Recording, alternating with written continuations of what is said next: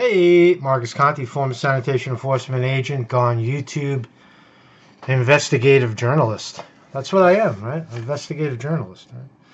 So today I want to talk about an interesting subject. This is something that I had spoke about previously, and it's a these fake write-ups. Okay, so one particular write-up that comes to mind. I'm going to demonstrate to you what a fake write-up actually is, right? So, has anyone ever called you an asshole? Has anyone ever accused you of being an asshole? You know, like you're at the post office and you cut somebody off in line and you say, "Hey, asshole, I'm next," or or you're driving along and somebody cuts you, "Hey, fucking asshole, you fucking asshole, hey." You're a fucking asshole. So what is an asshole anyway? What is an asshole? I only bring it up because there's one particular supervisor in the walls have ears inside of DSNY, and she's running around halls saying that, "Oh, Conte, yeah, I know him. He's an asshole." Okay, so let's see. Maybe I'm wrong. Maybe I am an asshole. I don't know. What the hell's? I don't even know what an asshole is. What is an asshole? By definition. Okay, here's the definition. I'm going to look at the definition of an asshole. Asshole, a stupid, mean, or contemptible person. Let's hear how it's pronounced. Asshole. Asshole. Asshole. Okay, so asshole. We know what asshole is now. And, all right, so maybe I'm an asshole. I don't know. What the hell? I hear asshole. So anyway, so I wanna roll the tape back. Back in it looks like, I don't know, September 2015. One day I was out on patrol. Oh, you know what? Before we do that, why don't we actually? He's here. Is he here? He's here. I want to introduce to you a genuine asshole. Let's hear from an actual asshole and see what an asshole is and is not. All right. Hello. I'm an asshole, or anus, technically speaking. If you've noticed, I've been a little chafed lately, and we need to talk. I've got something I need to get off my chest. I'm starting to get pretty upset about how everyone calls each other asshole in such a negative term. Every time somebody does something that upsets you, you're immediately called an asshole. Each time you do this, I feel degraded and attacked personally. So to me, instead of an asshole being a negative word, it should be used positively. It should describe somebody who's doing the tough work for the good of others. Selfless, a hero. Wow, that asshole said doing the tough work for others, selfless, a hero. Wow, that's what asshole means. He's a fucking hero. Damn, Mr. Asshole. Thank you very much, Mr. Asshole. Thank you very much, Mr. Asshole.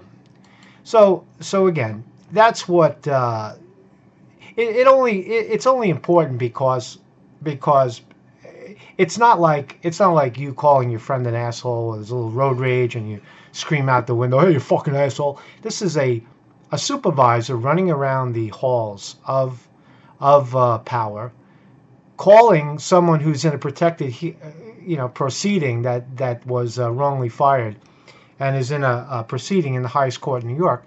She's running around the halls telling people, "Oh, I wrote him up. He's an asshole." Right, so let's look at the write-up. This is fascinating stuff. Maybe I am an asshole. Like I said, I don't know. What do I know? I'm just an asshole. Right. So for every hearing, for every write-up, right? I received 9 fake ones. They're all similar to this, in that they don't. When you look at them and you analyze them, you realize they're not actual violations of anything, but they're piling on a retaliation for exposing the quota. Let me explain something to you. The big move, right? The big move covers the little move, right? What is the big move? The big move is the write-ups, the uniforms, the "you must follow orders," the yelling, the screaming, the posturing, that whole charade, right? But the little move is the quota. It's always been the quota. It's like the football in football. You protect the quota. You protect the ball, right? That's the quota. Don't drop the ball. Don't you drop the ball, The other team advances on you. So here's one of the write-ups by this particular person running around the halls of power calling me an asshole. In the event a disciplinary complaint is filed against you, you are this is right out of the rule. This is statement of rights, right? This is, they hand this to you. When they hand you the write-up, they hand you the statement of rights. In the event a disciplinary complaint is filed against you, you are a permanent competitive civil service employee. That's what this title is. It's a permanent competitive civil service. Now, the New York City Department of Sanitation, the following rights are yours by virtue of the New York City Administrative Code and other applicable statutes, right? You are entitled to a hearing on the disciplinary charges filed against you and to be represented at such hearing by counsel or representative or certified union. Like I said, the unions are fake. CWA 1182, they're all bullshit unions. They don't represent you. The new one is Libel. I wasn't there for that, but again, you're entitled to it. But when this is happening, you call. They don't even listen. They don't even pick up the phone, right? You are entitled to summon witnesses on your behalf at the disciplinary hearing. So there's the rules, right? They don't follow the rules, right? They don't follow the rules. They're trying to stick a knife in your back. It's retaliation. And so let's look at the actual write-up, right? So I'll preface it. So here I am. I'm a new agent. It's about 9 months into about 9 months into life at the Department of Sanitation. And about the 6-month point, I filed a claim for discrimination, and that's what the whole case is about. This is Conte versus DSNY. I'm the plaintiff. All right, so once I filed this case, these write-ups started to come fast and furious. Game of pin and tail and Conte. So this particular write-up, one day I was out on patrol, and there was a excuse me. Wait a second. I got to refuel. So there's a new summons came down the pipe at DSNY. It's called eWaste. Right. So now in New York City, you can write someone for eWaste. And so I was out there, and I was, I came across one of these unusual all-in-one kind of copy printer fax machines. These big things with wires sticking out, right? And so I was like, well, is it a copier? Is it a printer? It's an all-in-one, so it's actually all of them. But just to make sure, what I did was I did my job, and I called in on the radio, and I said I talked to the lieutenant, right, the boss in charge of the thing at the time, right? So I spoke to Alvin Amezquita, Mr. Alvin Amezquita, again, strikes again, right? So I speak to him on the broadcast, hundreds of people, hundreds of agents and supervisors, all the people listening to the conversation. I had this conversation with him. I said, look, I stumbled on one of these all-in-one things, right? It's a printer, it's a copy, I don't know what the hell it is. Can someone help me identify it, right? So I wait, and then someone comes back. He comes back and says, "Oh, it's not eWaste. It's not an eWaste summons." So if it's not eWaste, right? If it doesn't qualify for a summons for eWaste, it's sitting out on the sidewalk, ready to be picked up, but it's the wrong day, right? It's supposed to, like, for example, the pickup is Monday, but it's sitting out there on Tuesday, right? So that's a different violation. That's called failure to store, S18. So I write the ticket for that because it's sitting out on the street. It's not supposed to be there. It's not eWaste. Because why? Because my supervisor just told me it's not eWaste, right? No one comes to the scene. No one comes to help you. So that's how it went, right? And that was the end of it, right? So what happens when I get back? Now we're going to listen to that. Here's what. Well, let's say. I received a write-up for this, right? So, well, you know what? Let's listen to the recording. Let's listen to the actual supervisor who did this. Her name is Marisol C. Concepcion. Marisol C. Concepcion. Miss Concepcion, right there, right? So we're gonna listen to her write-up. So let's hear her in her own words. Ready? Okay.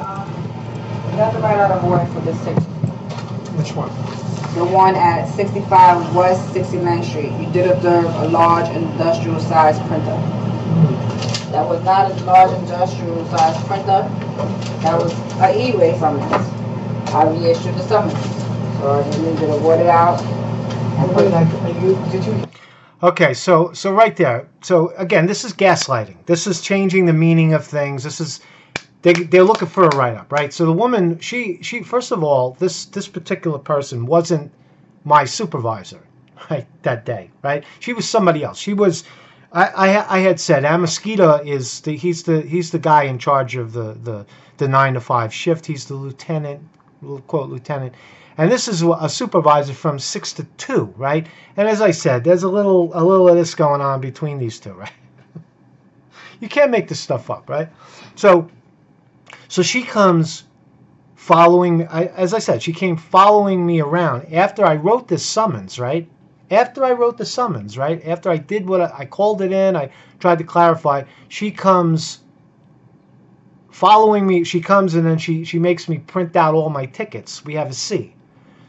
And rather than, well, let's go look at the thing, she, you know, like I had asked earlier, she comes to see all of my tickets, and then she takes that ticket and she goes back and she looks at this particular situation, right?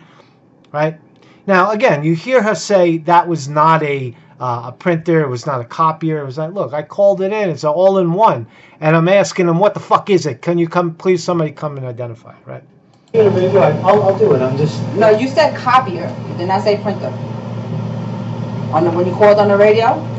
So yeah, copier, printer, copier, fax machine. I told her it's an all-in-one. It's, you know, it's one of those things with fucking wires. Like I said, it's an all-in-one. It's a copier. It's a printer. It's all of the above, right? So it fits the.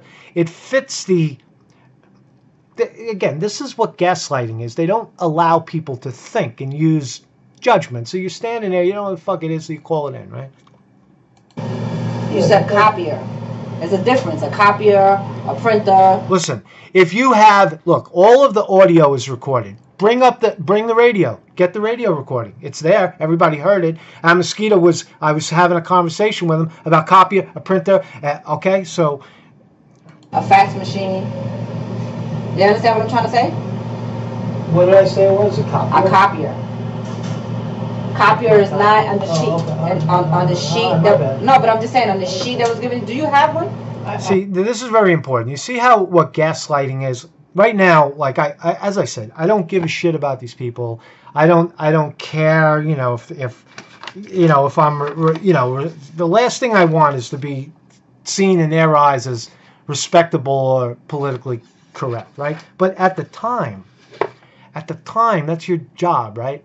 And you're trying to be respectable, and you hear me immediately succumb to the gaslighting. It's like, well, did I hear what I thought I heard? Did I you know, and you're trying to be agreeable. You reach out to the supervisor, and then when you do, they stick the knife in your back, just like this, right? So that's what's going on. I'm not arguing with her. I'm asking her for clarification. And this is what they do to you. They stick it in your back. I had it. Okay, what I'm going to do, I'm going to make you a copy of another one. Yeah, it's in the. I wish I could go into the handheld, but then you'd have to go back. So I know it's in the handheld. If I would have went into the handheld, I would have seen the options. Right. Okay, because. But if that option isn't there, I got to void the ticket. Yeah, and the option is not there. Because this is the only thing. This is the only thing that you can write for: televisions, tablets, cable boxes, printers, monitors, mobile phones, keyboards, fax machines, computers. Look, those all-in-ones, they copy, they print, they fax, they do all of that shit, right? We know all that. What it looked like one of those multi-things, that connect to your computer, that does printing, that does copying, that, you know what I mean? That's what it looked like. Yeah, so I just need you to write out the summons. So there, I tell her, that's what it looked like, and what does she do? She rolls right over the explanation. She just goes, right, I need you to fill out the what she did was she went back and voided it and wrote it for, she voided my S18 and wrote it for eWaste.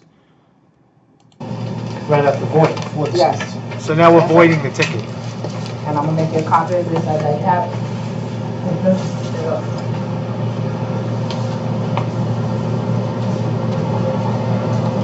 So it's error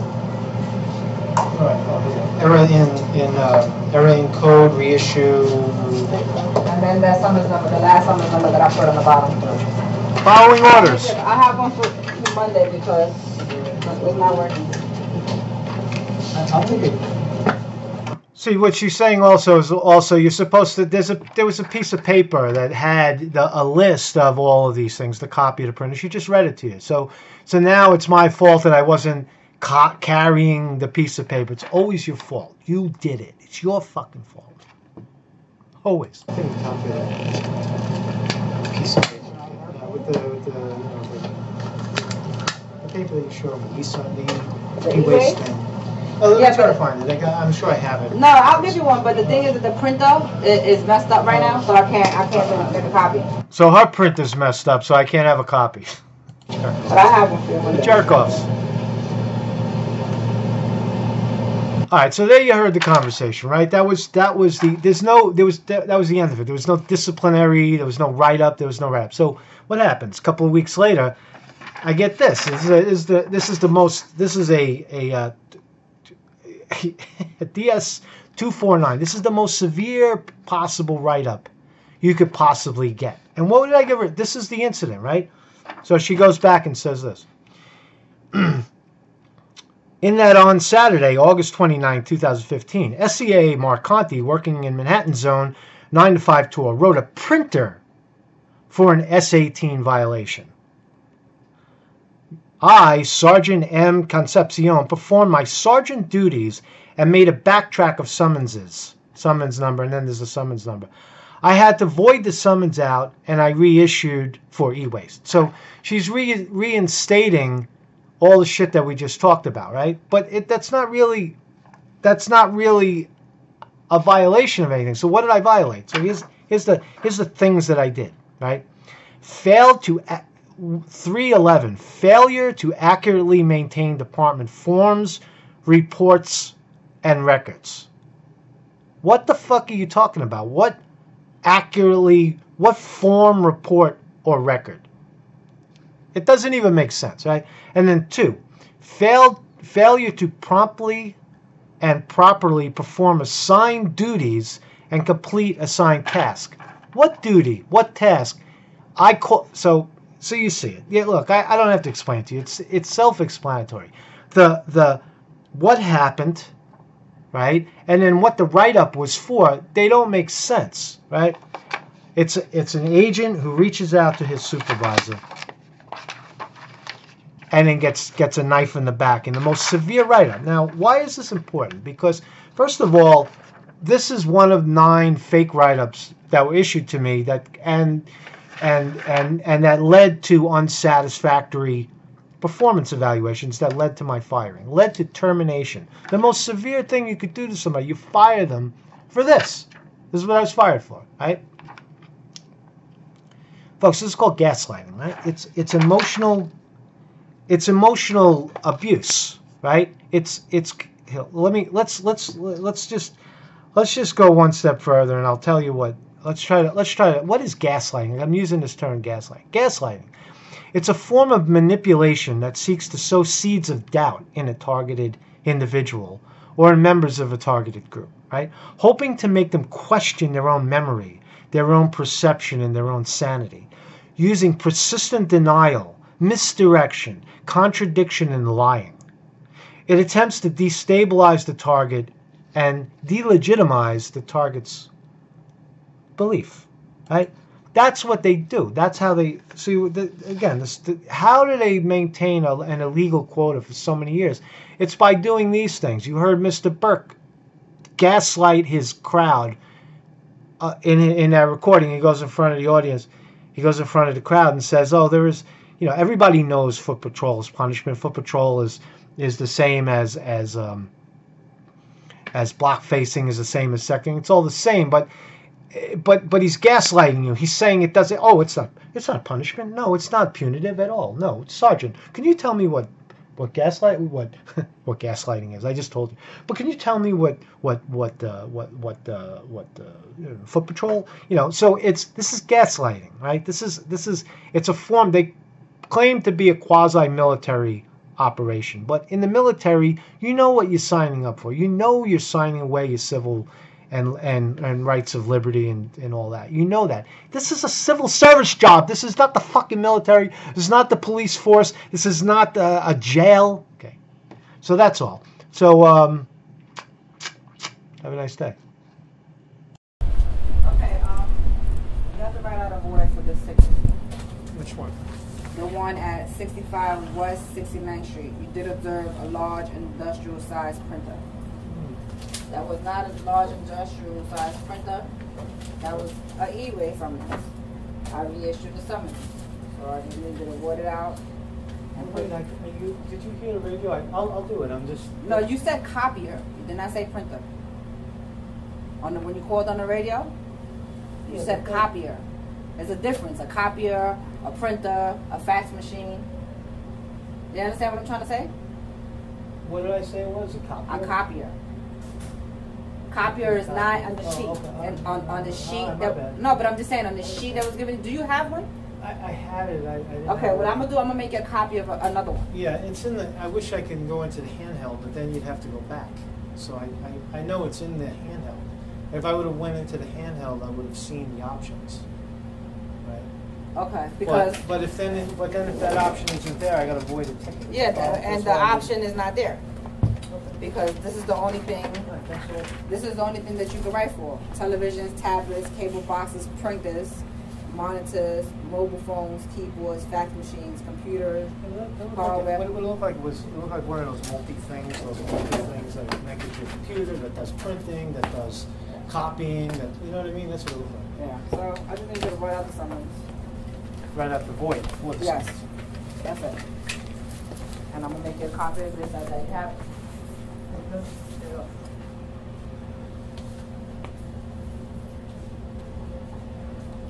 So it's error in code reissue. And then that summons number, the last summons number that I put on the bottom. I'll make it. I have one for Monday because it's not working. I'll take a copy of that piece of paper with the paper that you showed me, the e-waste thing. Let me try to find it. I'm sure I have it. No, I'll give you one. But the thing is that the printer is messed up right now, so I can't make a copy. But I have one for you Monday.